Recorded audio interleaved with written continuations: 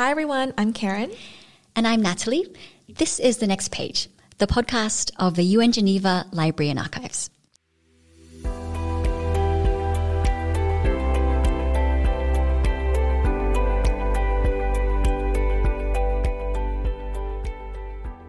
Hi Natalie.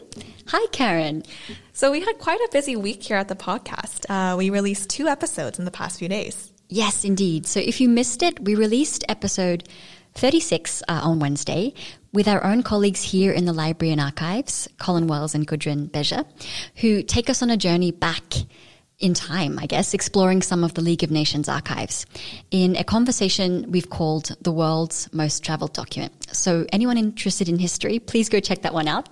But today we're actually looking at philosophy. We learn from Professor Souleymane Diagne. He is a Senegalese philosopher, the author of several books, and also is currently teaching at Columbia University in New York, where he leads their Institute of African Studies and also teaches philosophy. Yes, he joined us recently for an event here at UN Geneva. Yes, he did. He joined us for a recent event to mark the UN's 75th anniversary this year, an event called the Multilateralism of the Future. And it was part of a wider event, so it was a short message, but really fascinating. So we invited him back for a deeper conversation on basically his life's work in philosophy and how this connects to our daily lives and the global issues we're facing.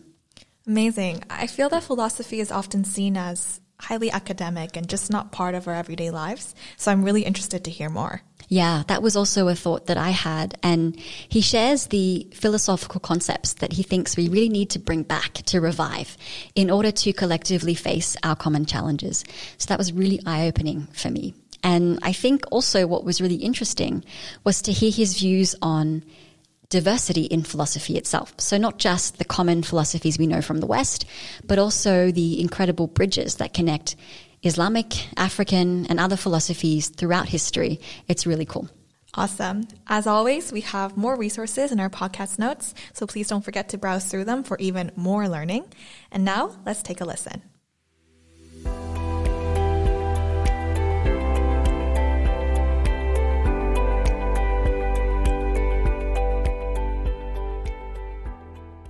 Professor Diagne, thank you so much for joining us on The Next Page.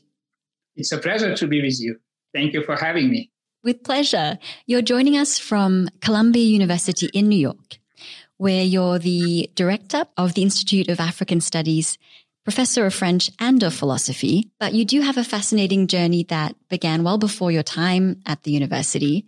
Would you mind sharing a little more about yourself? How did you come to be interested in philosophy and dedicating your life to studying it and researching it and teaching it? Well, I'm glad you're asking that question. I just finished actually the manuscript of an autobiography that I wrote, and I revisited my own trajectory. So somehow I'm going to summarize for you what I have finished writing. I'm Senegalese. I did all my studies in Senegal up to the end of high school, and this is when I went to France to study there. While I was in Senegal, I saw myself as pursuing a career of engineer. Actually, the path I was following up to the point when I reached the last year of high school, I was doing math, and I saw myself doing math. I discovered philosophy, obviously, when I was a senior in high school. And then I fell in love with this discipline. So when I went to France for my higher education, I was actually hesitating between 2 paths. One would have led me to the city of Lyon, where I was admitted to a school of engineering called Institut National des Sciences Appliquées, or follow this kind of, I would call it an elite path, which is going to Lycée Louis-le-Grand, and that would have led me, if successful, to École Normale Supérieure, this important elite school in the French system. After hesitation, I decided to stay in Paris, to go to Lycée Louis-le-Grand, and this led me to choosing the path of philosophy. I was fortunate enough to be successful for the test that took me to École Normale Supérieure, where I had great teachers And so I was very, very happy with that. And in a way, I found a way of reconciling my two loves, my love for philosophy and my love for mathematics, when I decided to specialize in the history and philosophy of mathematics and logic. This is what my higher education in France was. After that, I went back home.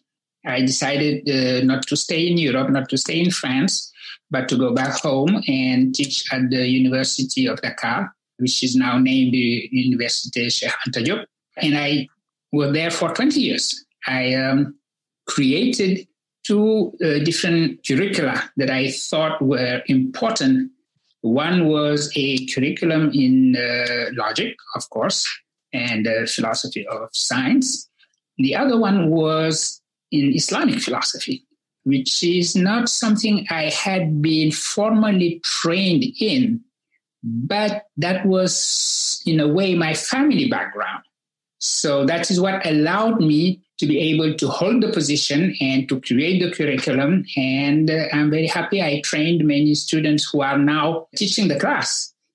After teaching there 20 years, when I was invited to join the faculty at Northwestern University, so I taught there for 9 years, being a professor in the Department of Philosophy, in the Department of Religion, because my teaching in the philosophy, in Islamic philosophy, was part of the curriculum at the Department of Religion. I had also an appointment at the Program of African Studies. I insist on my time at the Northwestern University because I was fortunate enough to be able to work at the Program of African Studies and at the Herkovitz Library. The Herkovitz Library is the greatest library in the world in African studies, very easily, maybe comparable to Library of Congress, maybe second to Library of Congress, because Library of Congress obviously has everything. But this was a great time I had at Northwestern University. So it was very difficult for me to, after 9 years, to accept the invitation to join the faculty at Columbia University. This was a time when I wanted to join friends that I had at Columbia University. I wanted to be in New York, and I was very happy to join Columbia University in 2008. And this is where I am now. I'm teaching in the Department of French, but I'm teaching their philosophy because it was becoming interdisciplinary. The department wanted me to come there and represent, in a way, both French philosophy, the history of French philosophy, and also African philosophy. Amazing. I'm glad that you mentioned the different philosophies you've encountered over these years, because that was a question I wanted to ask you, and that is diversity in philosophy itself. You've mentioned some of your research areas include the history of philosophy, but also Islamic philosophy, African philosophy and art and literature, and also French philosophy.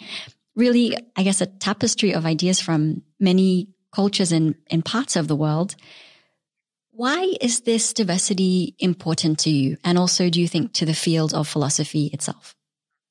Well, I think that being true to the field of philosophy, being true to what philosophy truly is to pluralize it. I was trained in particularly narrow vision of the history of philosophy, which is unfortunately the way in which history of philosophy is taught and is still taught, which is to say that, well, philosophy started in Greece and as a miracle. So this idea of a Greek miracle, the Greek people being a particular humanity and creating philosophy because of who they were. And then from Greece, it was transmitted to the Roman world, and from the Roman world to medieval Latin Christianity, and so on and so forth. So philosophy was considered to be uniquely European and to be uniquely the expression of the European destiny in a way. But even if we narrow it down to just Greek philosophy, of course, it is absurd to think that philosophy started in Greece. The Greek philosophers themselves never say that philosophy started with them. If you read Plato, he would credit Egypt for many aspects of philosophy.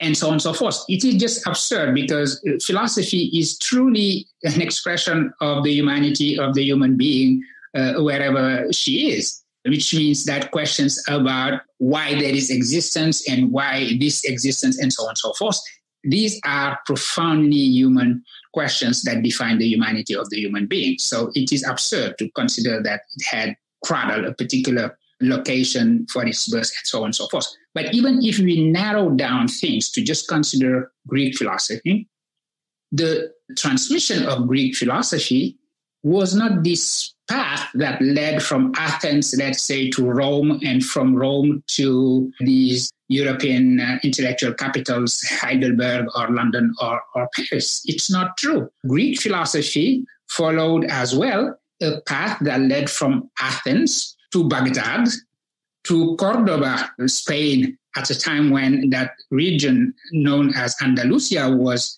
Islamic, to Fez in Morocco, or to Timbuktu, in the heart of Africa. This is something that is not known at all. But in Timbuktu, in the 15th, 16th century, people were being trained in Aristotelian logic, discussing Aristotelian logic centuries before they saw any Western European man coming on their shores. So why is it important? Because if you take just medieval philosophers themselves, they were talking to each other across their religions and their regions. Let's remember that Thomas Aquinas, if you want to choose one particular medieval figure of Latin Christianity, Thomas Aquinas, before he was sanctified by the church and became Saint Thomas, had been at one point accused of being a heretic because he was holding statements that were Averroistic. That was the accusation. Now, how can you read Thomas Aquinas if you cannot exactly know this Muslim philosopher, Averroes? His Arabic name was Ibn Rushd, and Ibn Rushd has been Latinized as Averroes.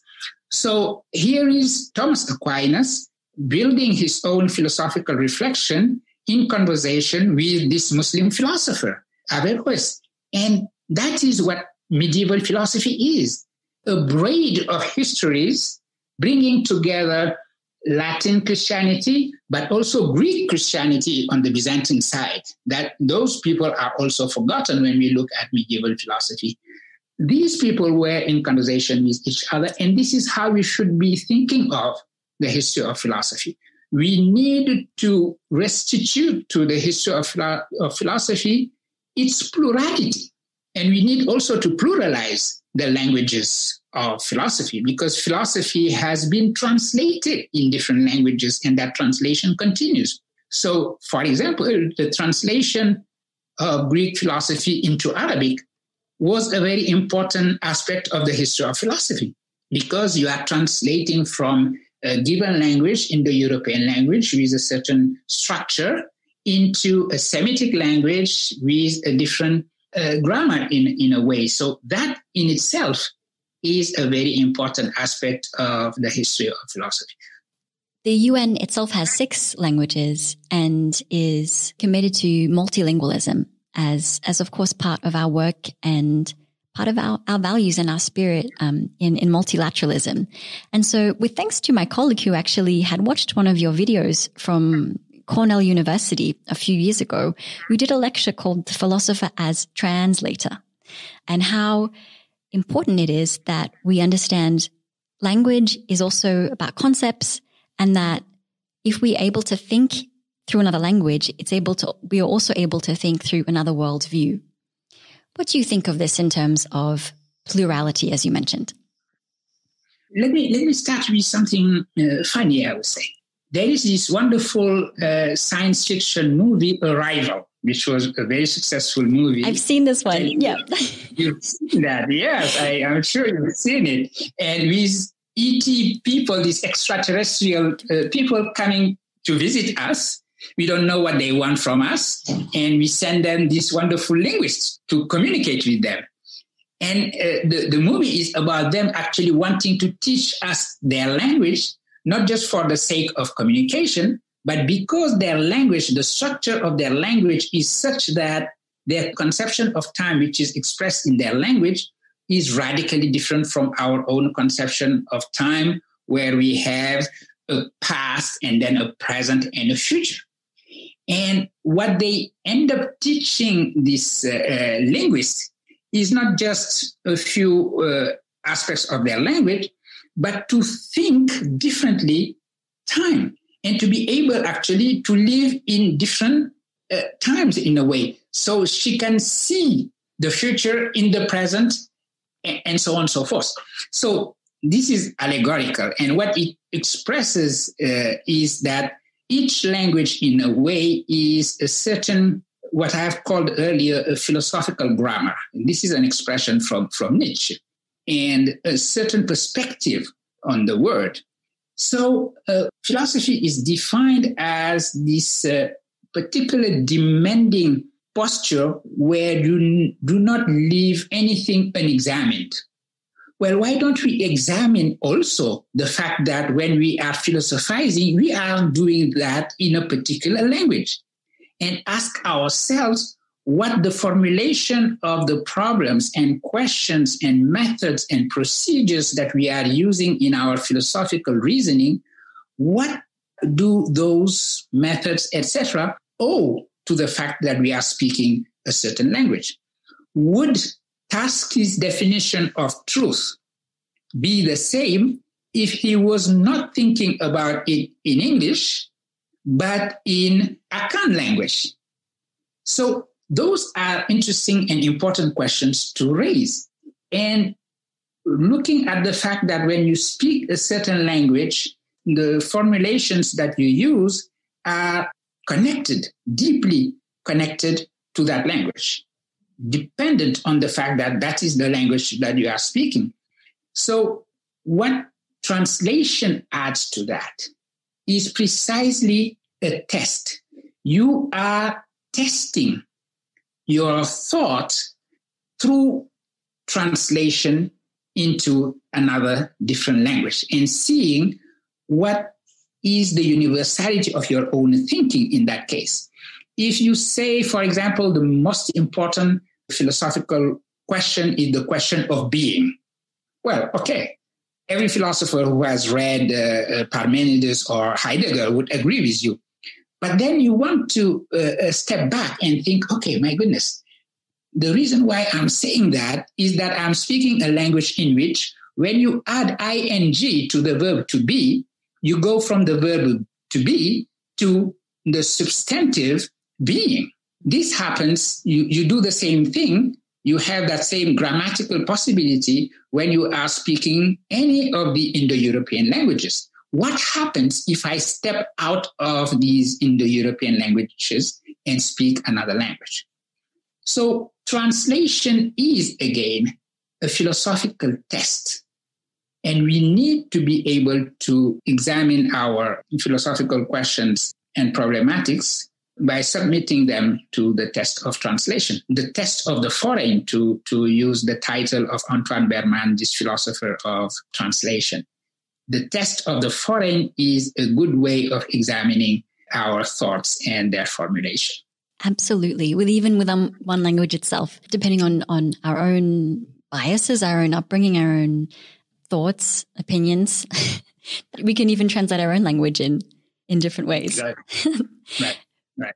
On this topic still of diversity, I wanted to ask you, when you are teaching about this diversity and bringing it to teach your students, how can we ensure this diversity is taught and discussed and debated so that we can branch out from, I guess, very one-way streets of how we see things? That's a very important and crucial question, because obviously the way in which you change approaches, I mentioned decolonizing the history of philosophy earlier, is by decolonizing the curriculum. How do you translate this into a curriculum? One could look at what are departments in philosophy doing. Usually they might want to add to their traditional curriculum a course or a seminar on Islamic philosophy, say, which is already a good thing. But the best way to do things is probably to consider questions or problems or concepts from many different perspectives. Let's say, for example, you look at the concept of religion philosophically. Well, this is a good time to have that concept accompanied with extracts from many different philosophers coming from many different regions. So instead of having Western philosophy juxtaposed to Islamic philosophy, juxtaposed to, let's say, Chinese philosophy, you would ask yourself, okay, the concept of a person, what does it mean to be human? And what does Islamic philosophy and Western philosophy and Chinese philosophy, what do they say about what it means to be human? In other words, you would not juxtapose philosophical traditions, you would put them in conversation with one another around common problems and common questions and common concepts. I really like this idea of not juxtaposing these philosophies, but kind of seeing how they fit into the same puzzle. Yes. Let's take, for example, when you study the so-called pre-Socratics, their main question was, what is the origin of everything? Heraclitus would say the origin of everything is fire. Someone else would say it is water, and so on and so forth. So if you decide to have a curriculum where you ask the question about the radical origin of everything, and then you bring these pre-Socratics and you bring also African cosmologies or Chinese cosmologies, because all these cosmologies were precisely about what is the radical origin of everything that exists. That would be a good way of doing things and not juxtaposing them, but bringing them together around one single question and one single problematics. Yes. This leads us, I guess, what I wanted to ask you next, and that is how all of this, how what you learn and teach and study relates to, I guess, the problems, the issues we're facing today. We've just come out of a big week, the last week in the United States, but also a big year for the world with a global pandemic, COVID-19, and of course, really pressing global challenges that we've been facing for quite some years now. The climate crisis, many issues that are global in nature. How does philosophy and its principles seep into our life, our everyday experience? Or how can we use it, our understanding, to be able to move through these global challenges? Well, this is a great question, actually, because I think that the challenges we are facing now, two natural challenges, I would call them, and one political challenge. The two natural challenges would be the challenge of climate change. Although when I say natural, I'm not denying at all that we human beings are responsible, but this is something which is in the environment, so to say.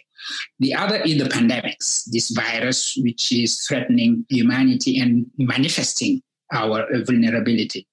And the political one is the challenge of all these populisms. I mean, the world is today fragmented by this populism, which is just tribalism. The idea of my tribe first, America first, and then demonizing the other, the one who doesn't belong to the tribe, the migrant, the refugee, the one who doesn't have the same religion as myself, who doesn't have the same skin color, etc., etc. And unfortunately, you have many, many political parties whose only program actually is to demonize the other and stir up, so to say, tribal sentiment. And what is the connection between the three? If I take the pandemics, one thing the coronavirus revealed is that for it, the world is one. I mean, the world is just one tiny country for the virus. It traveled across this world overnight. And so the response we should be having is that, yes, indeed, we are one single country, we are one single humanity, and have what I would call a politics of our shared humanity in response to that pandemics. In the same way, we need to have a politics of our shared humanity to face climate change. The fact that we were able to have all these meetings that led to the Paris Agreement, that was great.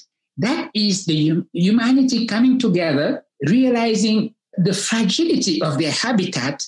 And this is a wonderful figure of what universality means.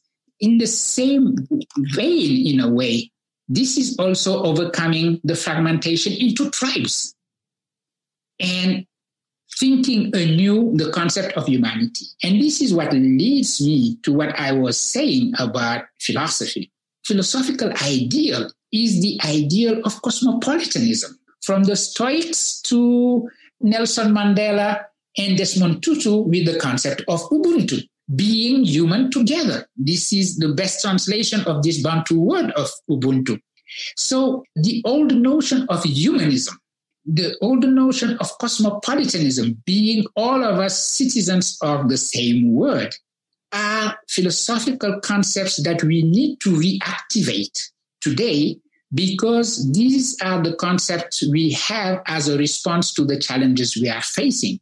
Or when it comes to the pandemics, or when it comes to climate change, having a politics of our shared humanity is something that we need. And philosophy is truly itself, I believe, when philosophers consider themselves to be what Edmund Husserl called the civil servants of humanity. The civil servants of humanity. Absolutely. He used that expression. Yes. I'll pose this question then to you.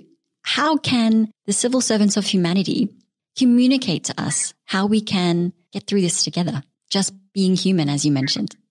Well, it can be done. It can be done. In a way, we can see the way in which it worked when we take the example, the microcosm of South Africa.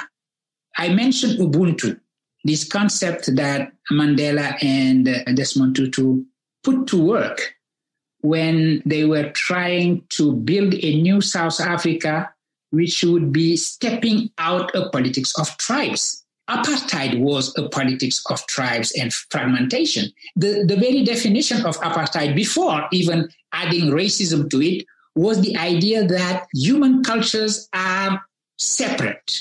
They are just juxtaposed.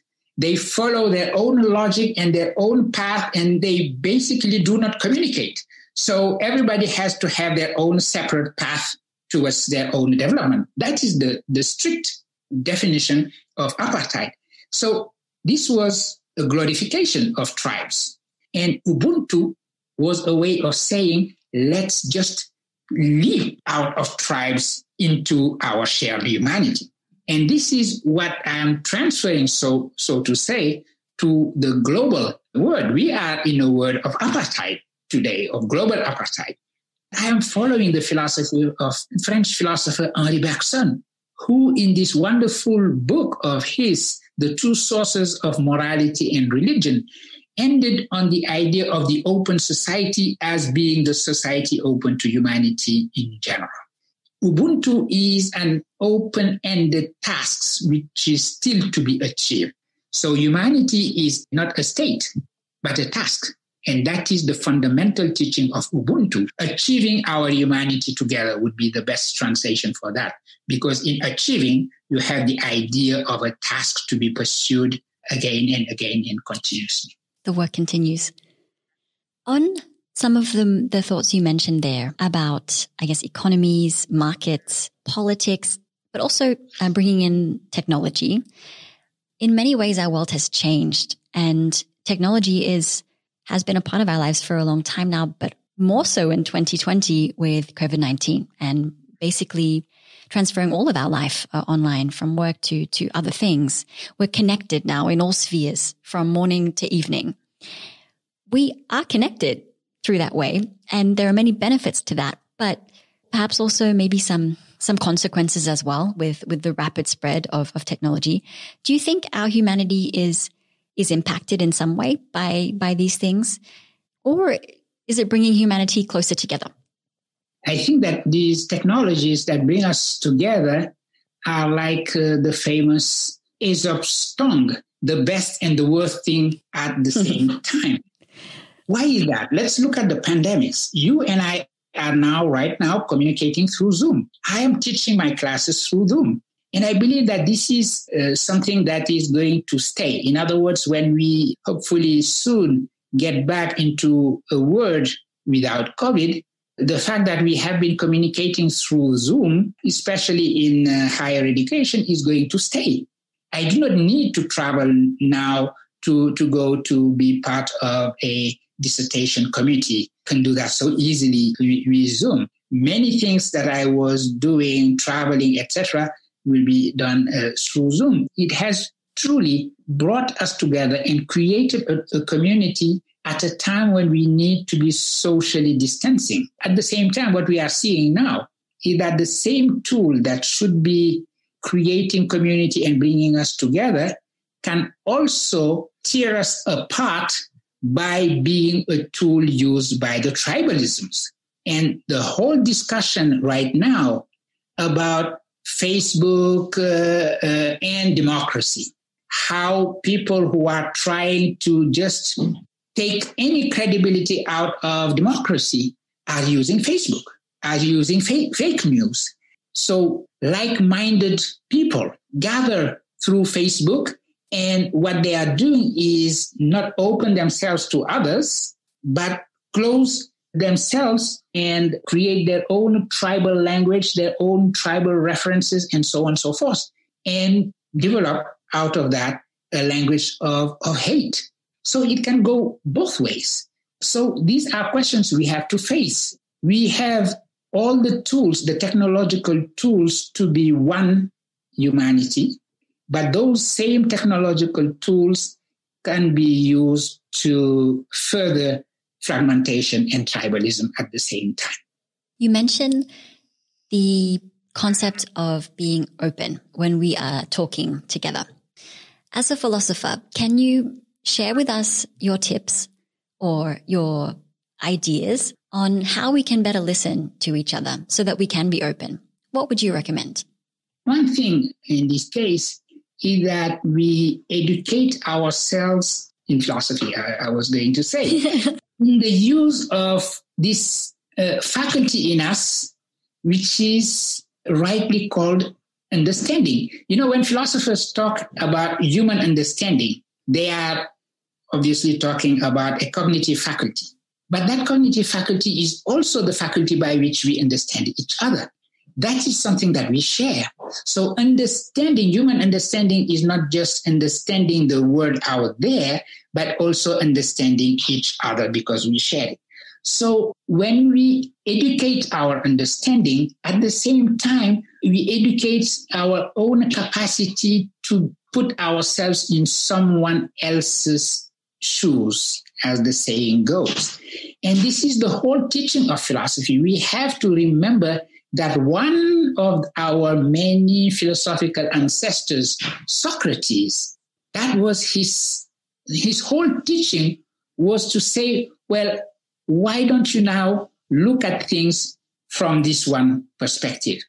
That is the condition of true rational discussion. That is how we transform the public square, where everybody comes with their own understanding. And I'm playing on the different meanings of understanding here. They are capable of listening to somebody else. Dissentering, the capacity to dissenter, is actually the fundamental condition for the capacity to communicate. And this is why we praise actually the freedom of expression, which is being a problem right now in France, as you know. The fundamental idea behind freedom of expression was to say that if ideas circulate freely without fear, the best will come out of it. There we go. So we, of course, cannot have a conversation on this podcast without talking about multilateralism. And I wanted to ask you about, is there a role and has there been a role of philosophy in multilateralism? Has it been evident in our history? And can you share anything on that? I think that I will connect multilateralism in its philosophical meaning with what I just said about the free circulation of ideas. And I believe that multilateralism is the attempt the open-ended, continuously pursuit of the realization of that free circulation of ideas. So this is what multilateralism is about, realizing that challenges we are facing are challenges that we need to face together as one humanity. And in so doing, that you do not have just the powerfuls and the less powerfuls. And all human voices count. They are all important, equally important. That is the true meaning of multilateralism. And so it is a necessity in the world in which we live. And philosophy can be seen as being precisely about that. That seems like a great way to end. Thank you so much for sharing, Professor Diagne. We like to end with just one final thought from you. We covered a lot of ground today. If there's one thing that you would like listeners to really remember and take away, what would it be from this conversation? Well, let me say that it would be humanism, actually, or to use an African word for it, Ubuntu. I think that is the final word. At this time when we have all these concepts circulating about the post-human, the transhuman, we have to come back, I believe, to the fundamental aspect of what it means to be human and what it means to share our humanity and what it means to achieve our humanity together and in reciprocity. I am because you are, as one African philosopher, John Beatty, famously translated also Ubuntu, is really some fundamental truth, human truth, that we should be getting back to and understanding what is happening to us right now, the threat of the pandemics, the threat of climate change, the threat of fragmentation and tribalism under that light. Ubuntu, being human together. Merci beaucoup, Professor Diagne. It's really a pleasure to speak with you. Thank you for taking the time. Je vous en prie, c'était un plaisir. Merci.